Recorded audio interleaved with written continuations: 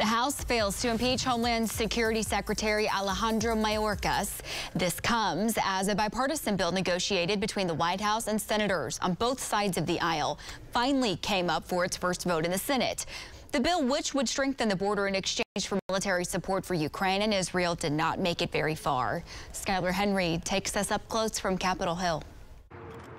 The bipartisan bill to strengthen the border and provide aid for Ukraine and Israel died in the Senate Wednesday. Senate Republicans have looked more and more like their House counterparts and transformed themselves into the chaos caucus. Senators on both sides of the aisle spent more than 4 months negotiating the details. We knew from the beginning it's not going to be perfect, but we also knew the status quo was untenable. Despite Republican leadership backing the compromise, many of the rank and file were dead set against it. I think a Republican leader should actually lead this conference and should advance the priorities of Republicans. The final straw came when former President Donald Trump slammed the efforts.